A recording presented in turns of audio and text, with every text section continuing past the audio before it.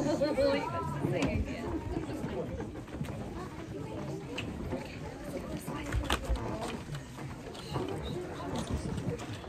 all the kids this morning. Another beautiful Lord's Day that He gave us. If you have your Bibles this morning, we'd ask you to turn to Matthew chapter 16. Matthew chapter 16. Again, I know it seems like we've been in Matthew for the last several messages, but that's where He's brought us to again today. But if you find your place, Matthew chapter 16, and we want to start reading at verse 21. Matthew chapter 16, starting at verse 21. It says, "From that time forth began Jesus to show unto His disciples how that He must go unto Jerusalem and suffer many things of the elders and chief priests and scribes, and be killed and be raised again the third day. Then Peter took Him and began to rebuke Him, saying, Be it far from thee, Lord, this shall not be unto thee. But He turned and said unto Peter, Get thee behind me, Satan. Thou art an offense unto me, for thou savorest not the things that be of God, but those that be of men." And we'd ask you, if you would, to bow your heads.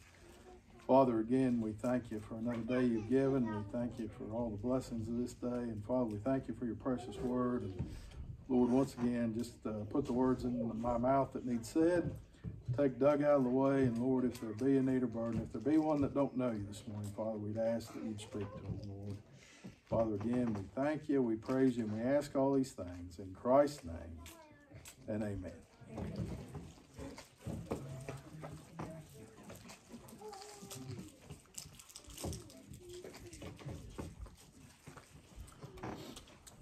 Why there must be an Easter. Why there must be an Easter.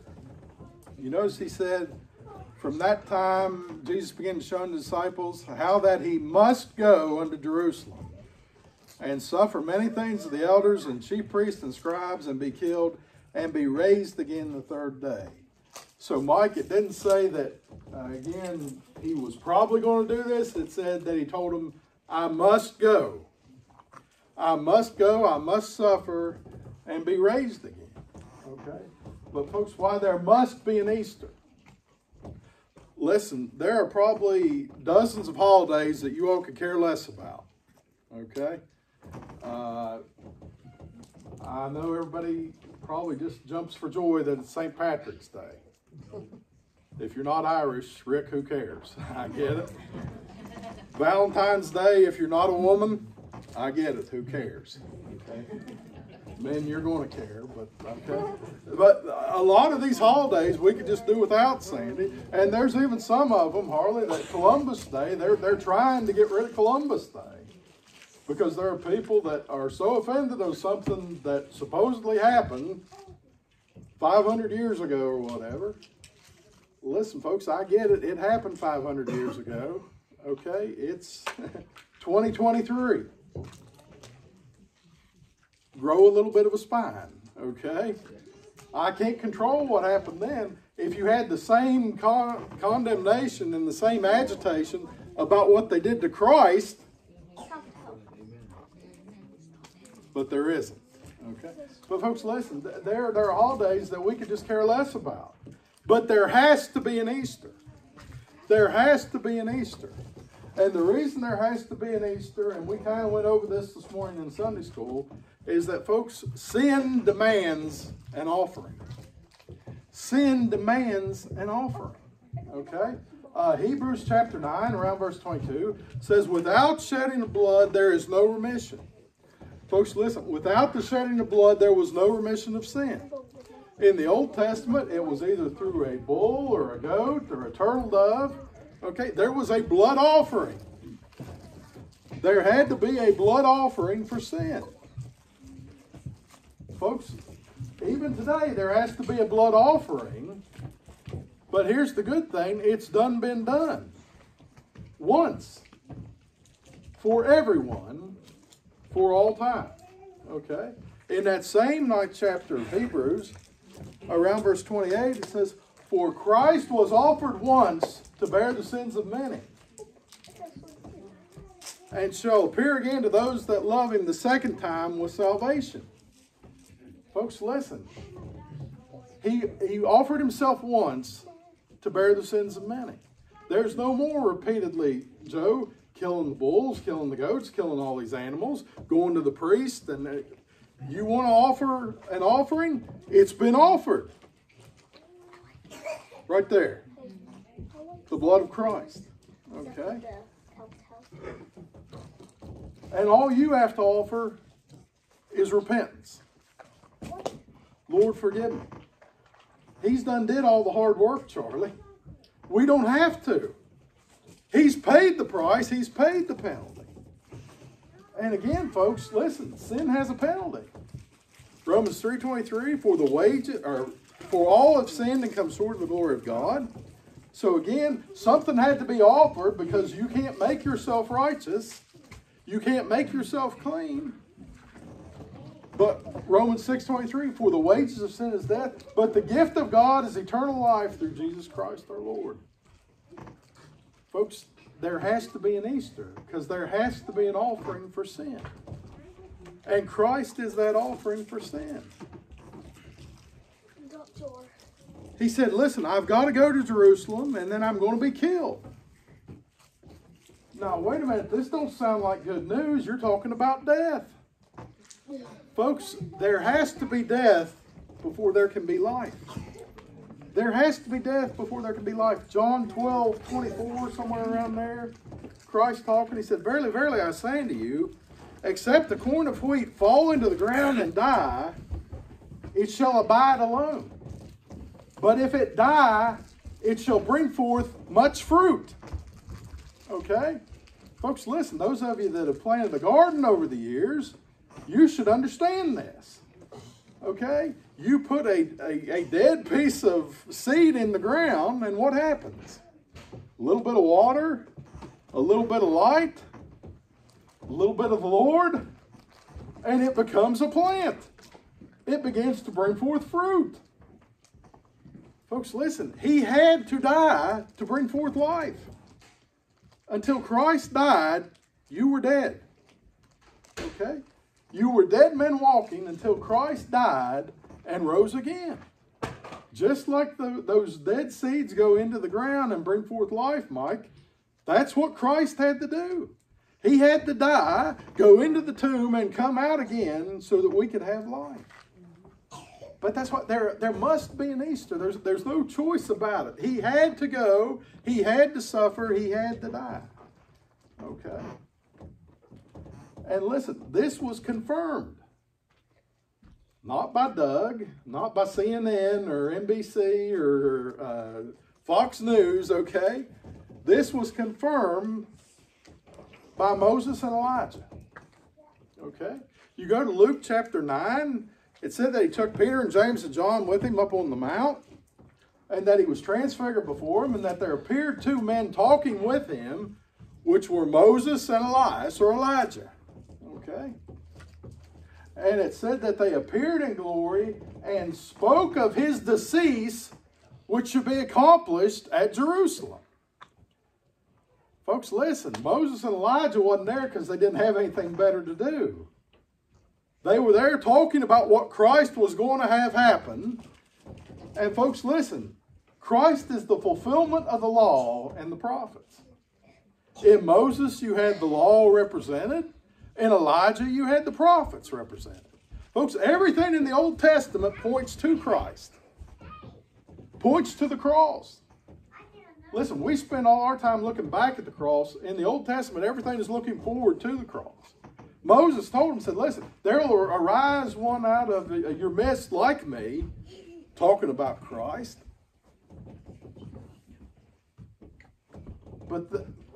And some people will say, well, they turned over their authority. Listen, Christ has always had his authority. He didn't need to have anybody turn that authority over, Joe.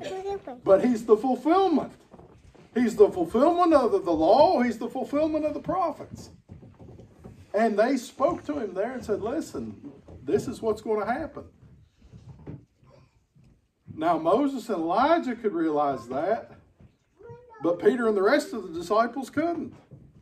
Lord, listen, don't say things like that. We don't want anything bad to happen to you. Folks, Easter has to happen or you'll die lost. Easter has to happen or you'll die lost. Listen, we need to celebrate Easter, okay? Well, Doug, now what about Christmas? I love Christmas. I do. But folks, listen. You can forget about Christmas, and Rick, there's not much consequences, okay? You're forgetting someone's birthday, okay? Listen, folks, you all forget somebody's birthday all the time, okay? November 18th.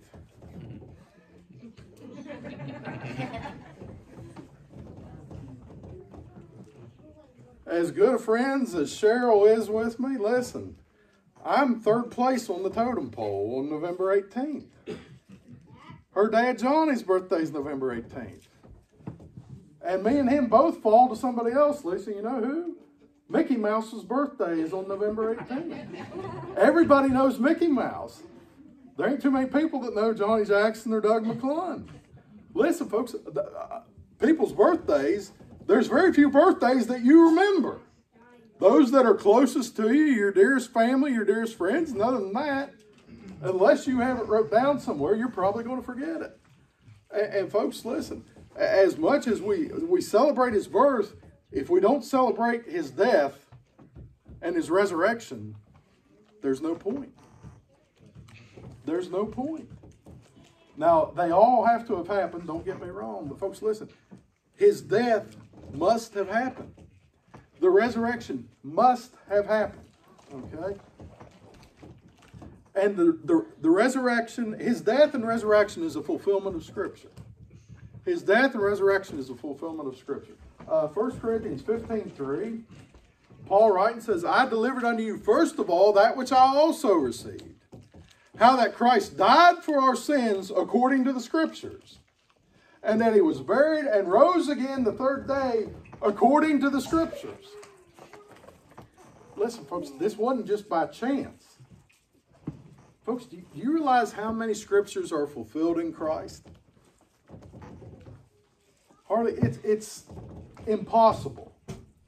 They've calculated the odds, and it's numerically impossible for all of the prophecies relating to Christ, Sandy, that were fulfilled. Okay? You maybe could predict one of them. You might lucky and get two. There's like 200 prophecies concerning Christ, and they're all fulfilled, Jessica. Guess what? It's not an accident. Just like we said in Sunday school, folks, there's a plan of salvation, and God has worked out the plan. All you got to do is accept it. All you have to do is accept it. But Easter is fulfilled in Scripture. Okay? Isaiah chapter 53. You go back and you read the whole chapter of Isaiah 53 this week. Folks, that whole chapter is nothing but a description of the crucifixion of Christ. Okay? It said that he was a man of sorrows, that he bore our grief. Okay? That his face was marred, okay, as it had never been marred. Said he was, help us, Lord. Thank you. He was wounded for our transgressions and wounded for our iniquities and bruised for our transgressions. And the chastisement of our peace was upon him, for by his stripes we are healed. Folks, again, all of this speaks nothing but what happened concerning the crucifixion of Christ. It said that he was numbered with the transgressors. What did it say? That he was crucified between two thieves, between two malefactors. It said that like a lamb to the slaughter, as the sheep, he opened not his mouth. You remember when they brought him before Pilate and said, well, what do you got to say? And he said nothing. What else was there to say, Harley? He had done said everything. I am the way, the truth, and the life. No man cometh unto the Father but by me. But they couldn't accept that. Glenda, they couldn't accept it then. They can't accept it now. Well, listen, what's the catch? There is no catch. He's the way. You're either on the way or you're not. You either believe the way or you don't. You're either living in the way or you're not. But all of Isaiah 53 is just a preview of what happens at the cross. It said that he bare the sins of many. And Brother Steve brought this out this morning in the sunrise service. Listen, folks, it wasn't just the physical pain. It was the weight of your and my sin that he bore on the cross. It was the weight of your and my sin that he bore in the garden at Gethsemane. Folks, how would you like to be responsible for paying the cost of everyone else's wrong? We don't even want to pay the cost for our own wrong, Connie. Why would we want to pay the cost for someone else's wrong? But Mike, that's what he did. For our iniquities, for our transgressions. That's why he hung on the cross. But again, all this is fulfilled in Scripture. Okay? Psalms 22. Most of Psalms 22 is a prophetic psalm of David. Okay? The first verse in Psalms 22, it says, my God, why hast thou forsaken me? That sound familiar? I believe Charlie may have read that this morning. Did you, Charlie? I think. But that's what he said on the cross. He said, my God, why hast thou forsaken me? You go down to about verse 7. I know he read this, okay? Said that they walked by and they mocked him. And said, listen, he trusted in God to deliver him. Let him deliver him. What did they say when they walked by the cross? If thou be the Christ, then save thyself. If you're really the God, then come down and we'll believe. Folks, listen, if you don't believe by now, him coming off the cross wasn't going to help. Him coming off the cross wasn't going to help. Again, Luke 16, you know, the rich man, he begged Abraham, said, listen, send Lazarus back to talk to my family, to talk to my 5 brothers. He said, listen, they have the law and the prophets. They have Moses and the prophets. If they don't believe them, they won't believe one that come back from the dead. They said, oh, yeah, they will. Yeah, they will. No. Folks, listen, they didn't believe one that come back from the dead then, and Sandy, they still don't believe that one come back from the dead. Folks, again, Easter isn't just this side of the podium. It isn't just the cross. It's the empty tomb. Folks, again, we said this in Sunday school. Listen, the cross means, guess what? You believe in God. The tomb means, Luke, we believe God. We believe that the tomb's empty. We believe that he rose again that 3rd day. But again, all these scriptures, Psalms 34:20 said not one of his bones was broken. And you go to John 19 after they took him from the cross. Okay, not one of his bones was broken. Everything that happens on Easter is a fulfillment of Scripture. Psalm 16:10.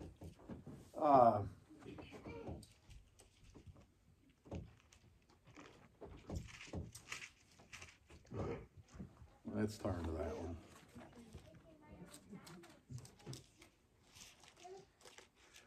For thou wilt not leave thank you, Lord, for thou wilt not leave my soul in hell, neither wilt thou suffer thine Holy One to see corruption. Folks, God didn't let him stay in the grave. The 3rd day, he rose again. He didn't let his Holy One see corruption. Matthew 12 said that the Pharisees had come to him and said, Lord, give us a sign. He said, an evil and adulterous generation seeketh a sign, and there shall no sign be given it except the sign of Jonas or Jonah. For as Jonah was in the belly of the whale 3 days and 3 nights, so also shall the Son of Man be in the heart of the earth 3 days and 3 nights. Folks, listen, the whole book of Jonah is a preview of what happened to Christ. As Jonah was in the belly of the whale 3 days and 3 nights, guess what? Christ was in the heart of the earth 3 days and 3 nights. That third day, the whale spits Jonah up. Okay, listen, the earth didn't spit Jonah up. Or the earth didn't spit Christ up, I'm sorry. Okay? And there are people that'll look and they'll say, well, the angels had to come and roll the stone away. Folks, listen, he was already gone. They didn't have to let him out, Harley. They had to let us in. They had to let Peter and John in. They had to let the others in to see that, you know what? The tomb's empty. Why seek ye the living among the dead? He's not here, but is risen. So, folks, all of these are a fulfillment of Scripture. And that's what Paul says. Listen, I've delivered to you the same thing that I received. Folks, listen, I'm delivering to you today the same thing that Doug received. If there was a different way to be saved, I would tell you. But there's not. Again, John 14:6, I am the way, the truth, and the life. No man cometh unto the Father but by me. But by me. But there has to be an Easter. If there's not an Easter, then guess what? There's no victory. There's no victory. Okay? These kids that compete today in different things, all right, you all gonna get mad at this, but that's all right, you'll get over it. Okay? It's all participation trophies. It's all participation trophies, Harley, because we don't want anybody to feel bad because they lost. But guess what, folks?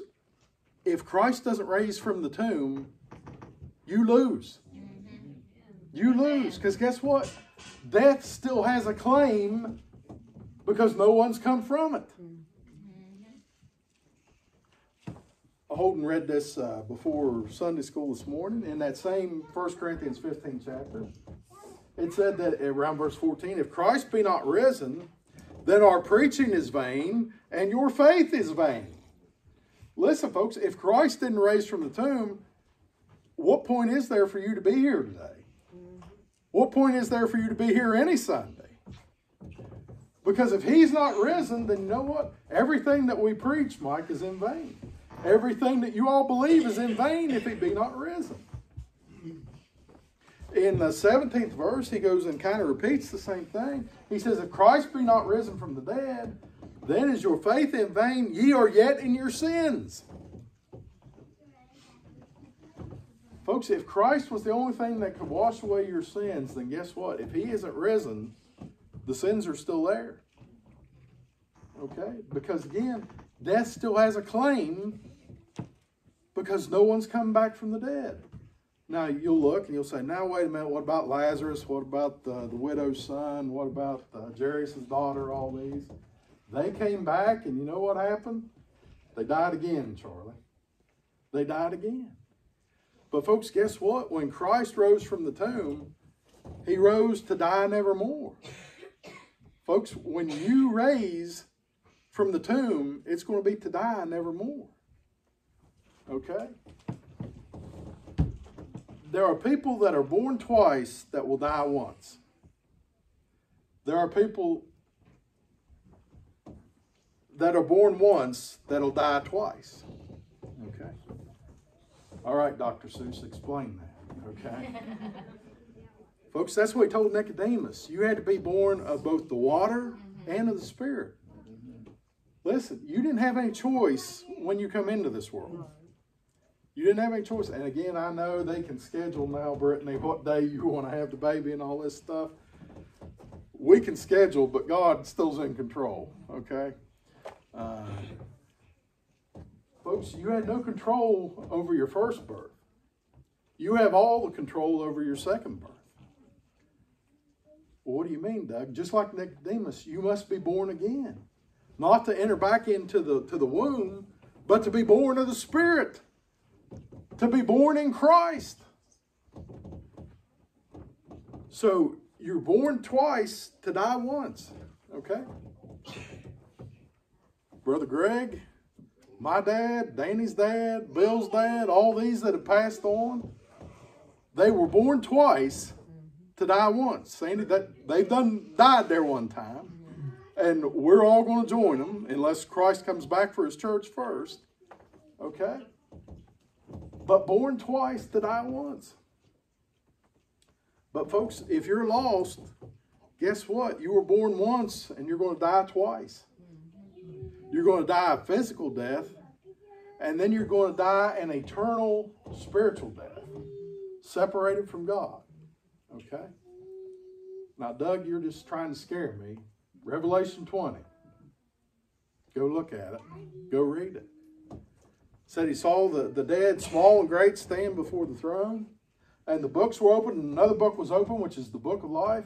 And the dead were judged out of those things which were written according to their works, which were written in the books. Listen, Doug, I'm a good person. I did this. I did that.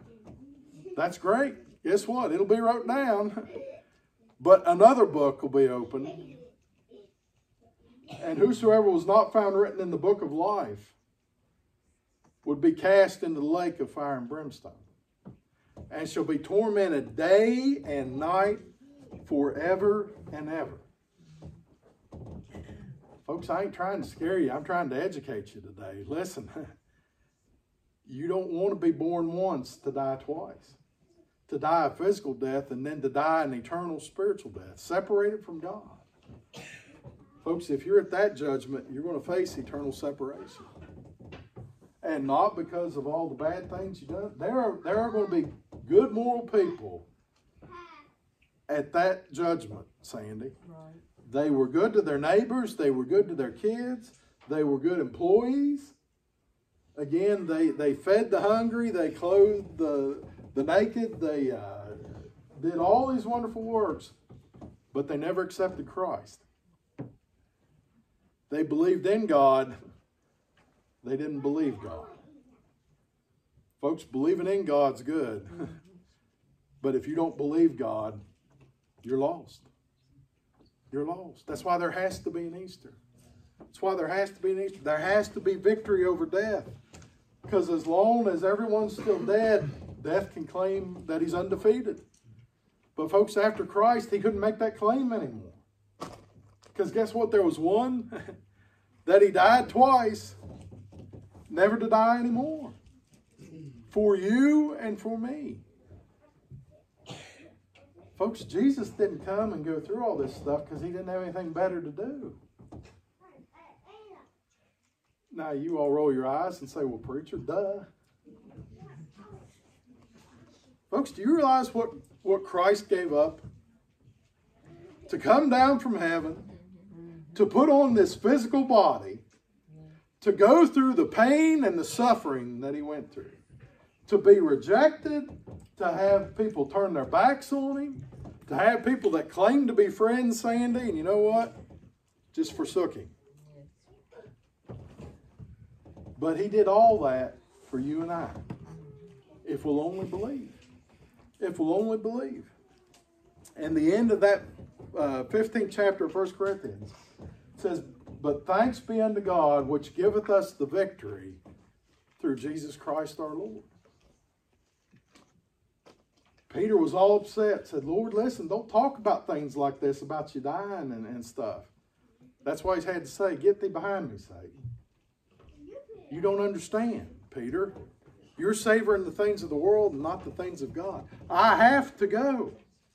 If I don't go, you'll stay lost. If I don't die, you'll stay lost. If I don't raise again, you'll stay lost. Folks, listen, you can believe in God, but until you accept Christ, you're going to stay lost. Okay? And that's the choice today. Do you believe in God or do you believe God?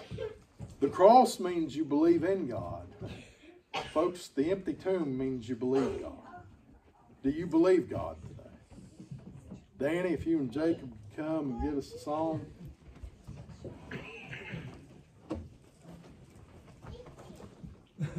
Folks, again, we don't know your hearts this morning, but if you have a need, if you don't know Christ as your Savior, then we'd ask you to come. So if everybody'd stand. Page 12.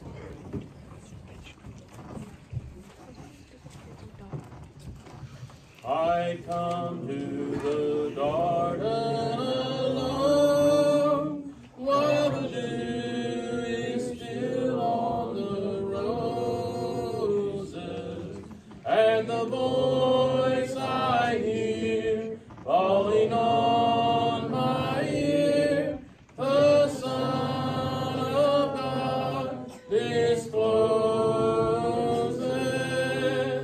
and He walks with me, and He talks with me, and He tells me I am His own, and the joy we share as we tarry there, none other has ever known.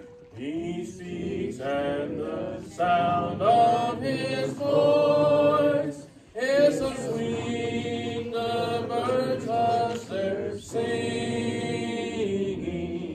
and the melody that He gave to me within my heart is ringing,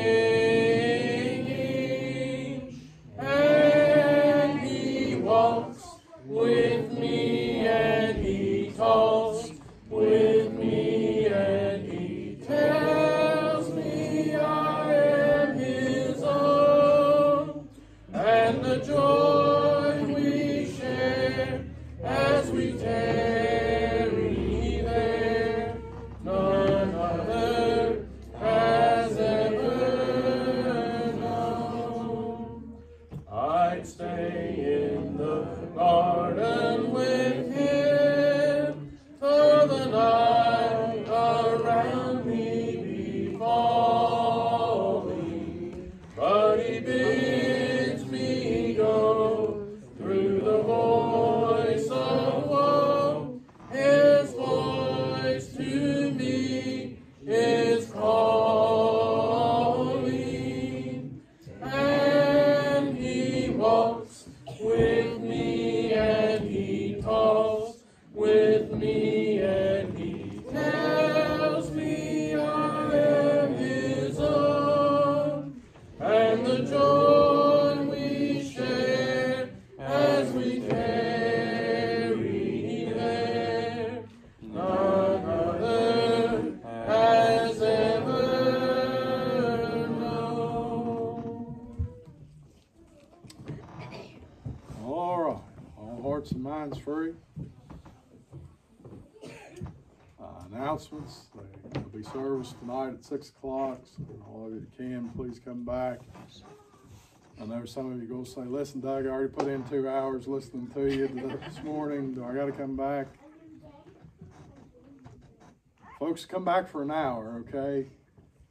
That's how long He hung on the cross, Mike. It said that at the 6th hour they crucified Him, and at the 9th that the sky darkened. So, folks, if He can hang for 3 hours, all right, you can listen to Doug for 3 hours. It won't be the same thing as this morning. Like we say, if it is, then either I did it wrong or you all wasn't listening. So, come back this evening if you can, 6 o'clock. Wednesday night, prayer meeting, Children's Church and Youth Group at 7. Any other announcements?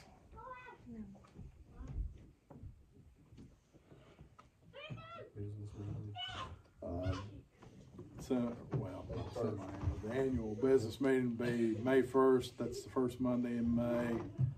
I believe Bill set out some nomination forms up here. Folks, if you have a question about who's eligible to vote or who's eligible to run, those are posted on the back on the bulletin board. If you have a further question, come see me or come see one of the business committee. Again, be prayerful about that. We have some spots that need filled. So make sure whoever you nominate's qualified, make sure you've talked to them, and make sure they're willing. Okay, it ain't like Secret Santa. You put somebody's name in the hat, okay? It's a little more serious. But again, those forms are up here if anybody needs one. Again, appreciate, I'll say once more, all of you that contributed for the Easter baskets. They handed out 250 in like an hour and 10 minutes. Folks, we appreciate that. Appreciate a lot of these young ones up here come and helped hold up signs and get the baskets and stuff ready. So, any other announcements? All right, go home, get you something to eat, get you a nap. Come back if you can this evening at 6 o'clock. So. All right, nothing else. Mike, dismiss if you would.